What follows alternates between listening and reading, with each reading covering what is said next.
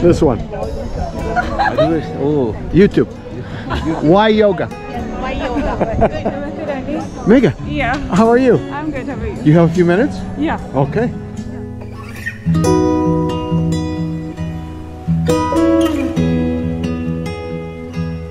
Conducting the session so flawlessly. I'm sure you all enjoyed the yoga and the atmosphere.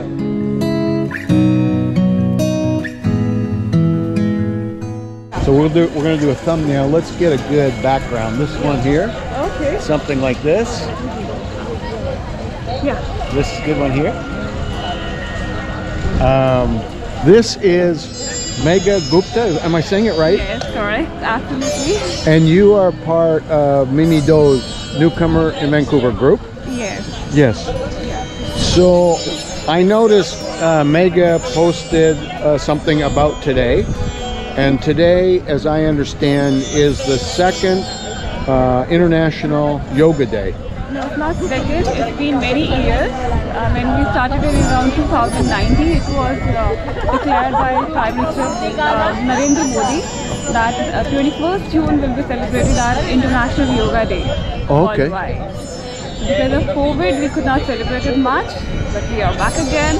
And here in Vancouver, we are celebrating the International Yoga Day today. I'm going to go this way because hopefully the sound is better. The sound is in here, and when the wind's blowing at it, and I'll edit it. Okay. So in 2018, there was an International Day of Yoga. 2019, yeah. Then 3 years because of COVID, nothing. Yeah. And now it's come back again. Yeah, the day was already there, but we are celebrating it with everybody today again. Where were you born? I was born in my country, Bharat. In which? Bharat, which is popularly known as India. India. Is it by Mumbai? Yeah, the Mumbai is one of the big city of Bharat. And you grew up there, and how did you come to Canada? I grew up mostly in the capital region of Bharat, which is Delhi. Okay. And I came here with my husband. I was working as a software engineer back in my country, where I worked for more than 10 years in software. But then with our kids and we both being in software, the thing was getting very difficult and very hectic for us. So we decided to move on to Canada with our work opportunity. So we moved in here. I stopped working here, but I was spending a lot of good time with my kids, and then I got my second one. And then now finally I'm here, starting my work again with both the kids. I've left the tech industry and I'm now working with the yoga and my finance business.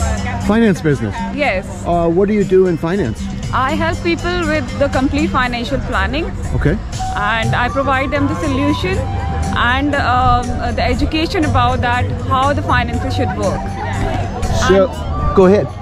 And I'm a yoga teacher as well. Yeah. I have my self-practice of more than 15 years and I'm still continuing. My experience has been so wonderful with the yoga that it made me quit my tech career of more than 10 years and be a full-time yoga teacher. So I have, as you know, many friends who practice yoga, and I'm a novice. I don't understand a lot of it, but because I saw the message from Megha, I thought this is a good opportunity to ask the question, why yoga? So there will be a video that tries to answer that from today's event, and another video which highlights Megha and people that attended here today who are gurus or teachers or people that believe in it. So you were born in India, you came to Canada, you were in the software engineer, and now you're focused on financial planning and teaching, which you've done for 15 years. But how do you answer the question, why yoga? Why yoga for you? I would say that why yoga, the best answer could be the experience that you have with yoga. I believe that yoga is one thing that can unite the whole world. That can not just unite the people, but it can unite us, the whole planet, the whole being. The whole idea of yoga is about having union. The union with the greater cosmos, the union with each and every being which is here. So that is what yoga means. The kind of experience, the kind of serenity, the kind of peacefulness that you get in yourself, the gratitude, the humbleness and calmness.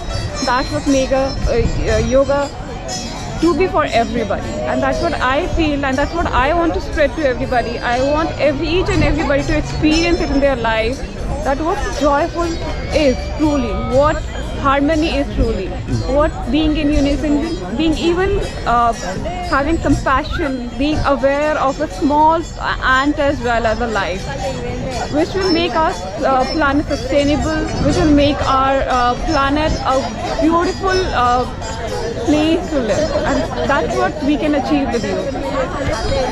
Thank you, Megha. So you are teaching, and it's a business as well, right? You offer this as a service to people that they can work with you on a regular basis, or how is it offered, maybe? So I offer private classes, I offer online and in person. I work with many community centers, and as I advance in my journey, I definitely want to take it on a volunteering basis, wherein I can reach to as many people as I can to make their life wonderful. Because money and everything is something that gives us pleasure, but the real pleasure lies within us. The joyfulness, the union of mind, body and together. The kind of experience if you have once, you will never love to go back for the happiness or for the joyfulness or the enjoyment, to be precise, that money or any other worldly pleasure gives. Once you have that internal pleasure, internal joyful, you will never look for anything else, and that's what I want people to understand. So I'm taking it up on the commercial basis, but my aim is to go for the volunteering as well, as much as I can. When you have talked to people here in Vancouver, maybe they didn't come from an Indian tradition in any of the areas of India, and you talk to them about yoga, what have some of the reactions been, both positive and maybe negative? What do people say to you when you say, I'm involved as a teacher, this is what I do and offer, and I'm interested in offering it to you? What would people say to you? I have not encountered so much with the people who are not of Indian origin and they want to do yoga, but I have been to many community centers where people have been doing yoga itself. But my style of yoga is so authentic, with all the breath works, all the complete savasana and all the meditation and mantras, that when I go to those community centers and when they see my style of yoga, they want more of it. So they all often come to me and ask me that they feel that I have a lot of experience, and they come and tell me that this is a very authentic and classical way of yoga, and they really want more of it. So that's what the kind of feedback I have got from many of the people here in Canada, because having that pronunciation, having that breath work and meditation is something that you won't find in the North American yoga.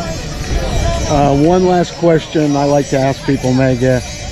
In light of your background, your personality, being a mom and a wife, and having the opportunity to come and live in Vancouver now and offer yoga and offer financial planning services, what's your dream for the future? Knowing a little bit more about you through this video, what do you want to see happen in the days ahead?